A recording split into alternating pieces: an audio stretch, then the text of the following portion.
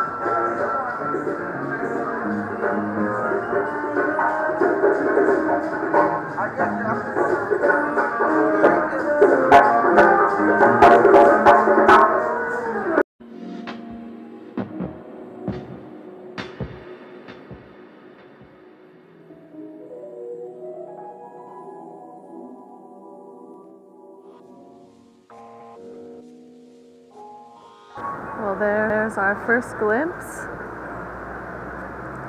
at a fabric store. Look at all those beautiful stretch. Oh my god, it's so shiny.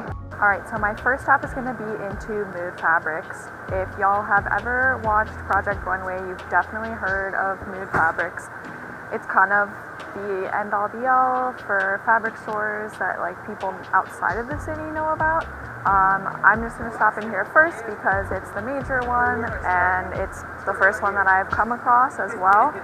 It is Thanksgiving week, so we'll see how crazy it is here today and see if I can do some filming inside as well.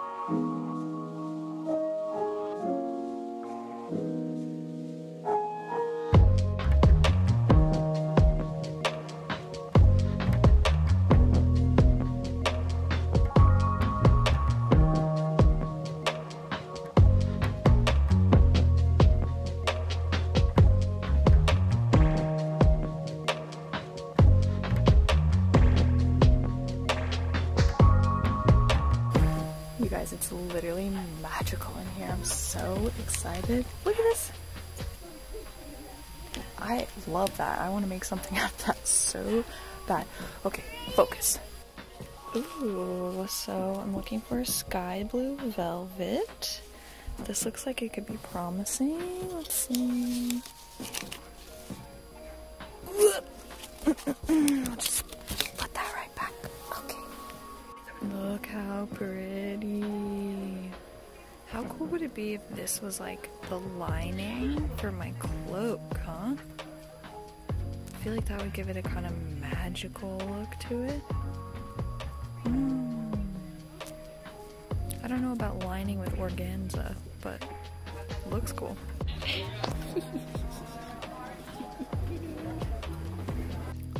Y'all, they have camo print leather here. Oh my good lord.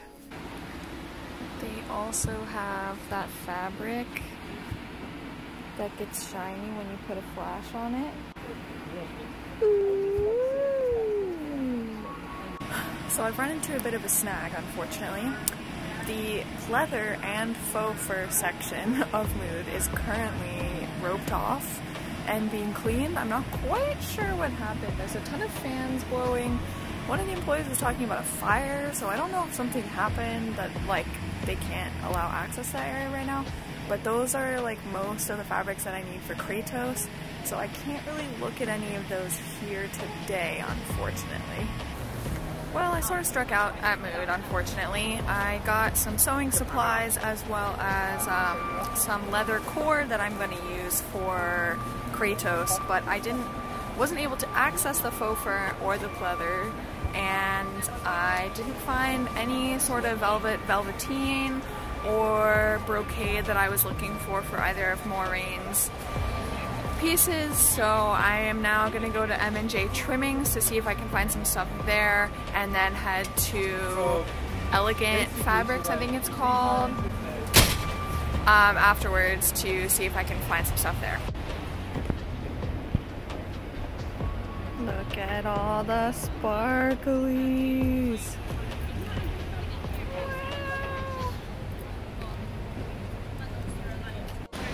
So I decided to pop into this place, Botany, I'm guessing is what it's called, and I found my closures that I needed here, so now I'm just going to go to Elegant Fabrics and see if I can find some stuff there. What a great Christmas present that would make.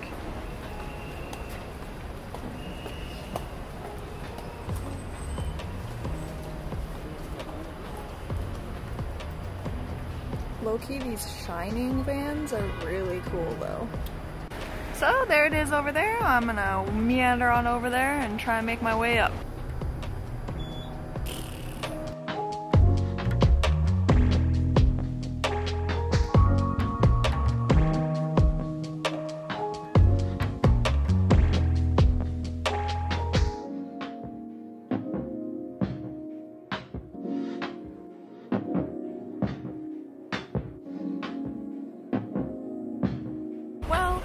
I went to New York Elegant at like 5:50 and they close at 6.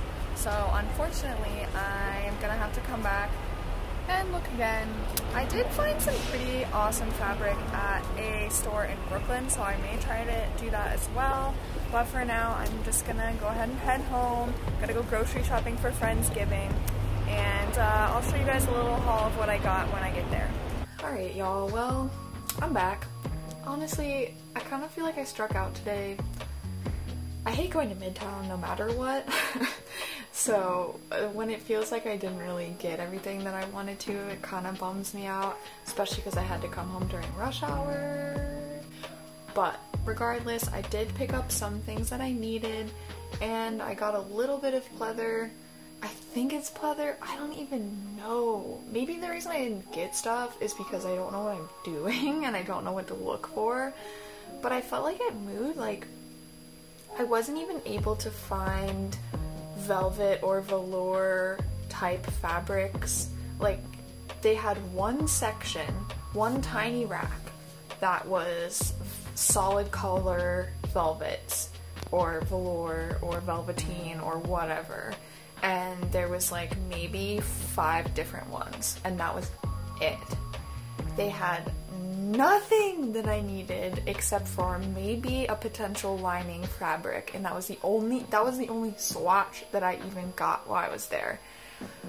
I had such a blast being in that store, but it was just like I kept walking around and there was so much fabric and there was absolutely nothing that I needed, and I'm not even looking for that crazy stuff. So just light blue velvet, dark blue, like whatever type of fabric you make a fucking dress out of, and lining. I also kind of struck out at Fabulous Fashion. What was it called? Elegant, New York Elegant Fabrics. Because like I said earlier, they closed at 6 and I showed up like 10 minutes before, not knowing that they closed at 6, so I didn't even get to look at half the store. But the one fabric item that I picked up was from there, so I'll show you guys that. So this was actually the last that they had of this fabric. It's not really showing up on camera too well, but it is a pleather, PVC pleather, I think. Does that make sense? You guys, I don't know these things that I'm saying, the words. I don't know what they mean. But yes, so it looks like leather, but it's not. I would call that pleather, right? Yes? No? Okay, great. But it's nice and sturdy. It was only $9.95 for the yard. The yard was literally, again, the only amount that they had left of this fabric. I don't know why this is not focusing. It's a little bit lighter or more reddish colored than I think I need for Kratos, but I think I can paint it with acrylic paint and or get some sort of fabric dye to kind of darken a little bit, but I think I'm just gonna do a wash with black acrylic on it. It's a yard and a little bit, so it should be plenty for what I need for Kratos. So boom shakalaka, I did accomplish one thing. While I struck out with fabric at Mood, I did get some essential sewing supplies that I've needed. I got the classic tomato pin cushion.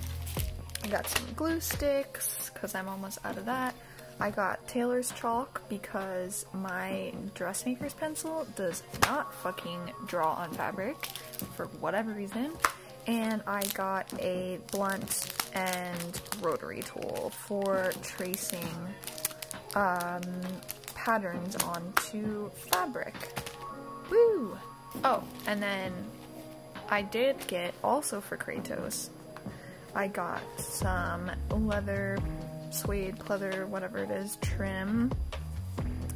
So I can do the wraps around his arm and his legs. And then at the trim store that I went to, Botany, I'm gonna say that's how you say it, Botany? I don't know.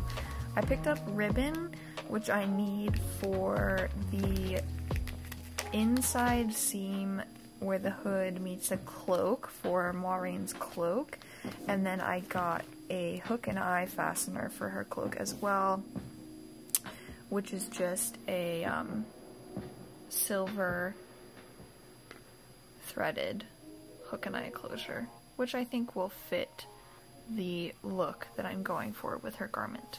So in the end, I did get some good stuff to start working on Kratos. I think I'm just kind of feeling like this internal pressure to like start making again. Just like I have this kind of pent up energy since Costtober ended that I haven't really crafted anything, and I'm just like needing to release that creative energy. And so I was bummed that I couldn't find the materials I needed to start on Moiraine's anything, because that's kind of the project I'm most excited about right now, and the one that I'm like really wanting to get going, you know?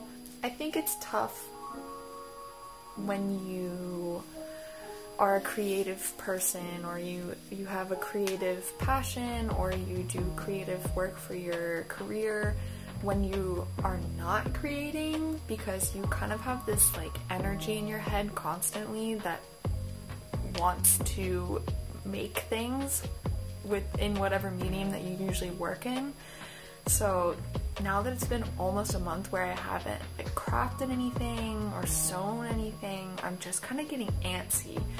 And the big projects that I want to start working on all require specific materials. So just something to keep processing in my own head and reminding myself of, and you know, something to work on not getting so bummed out. I did, now looking at the stuff I got, I did actually get, I think, enough pleather or whatever it actually is to start working on Kratos. I think this will be enough fabric to construct everything I need for him. I don't know. That, I think, is the thing that I am the absolute worst at when it comes to sewing and crafting, but sewing specifically, is knowing the yardage of fabric that I need to complete a project when there's no pattern or anything like that. Like, conceptualizing how much fabric I need. I tried to buy, they didn't have it, so I could only buy this yard, but I tried to buy 5 yards of pleather. I don't know if that even makes sense or not. When I see it all spread out, I'm like, there's no way that I would need 5 yards of this. I don't know, whatever. I'm just rambling now. Is that something that you guys struggle with, is like understanding amounts in your head? I think I've always struggled with conceptualizing the amount of something when I can't physically see it, if that makes any sense. So anyways, I hope you guys enjoyed this kind of like chill vlog aesthetic journey to the garment district with me.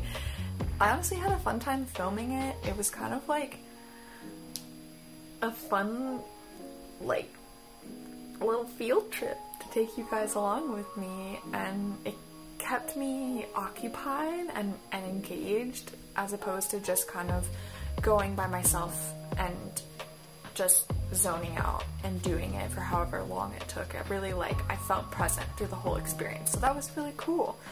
I hope I got some good footage. We'll see how it turns out, and if you guys like this, let me know, and maybe I'll do some more videos like this in the future.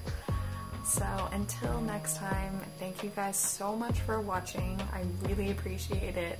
I know I've been kind of inconsistent with uploads, but life is crazy, and it's also hard to consistently have content when this is not something that I'm doing in any full-time capacity. But I'm gonna have several projects now that I have these Kratos materials, so I'll see you guys in the next one. Bye!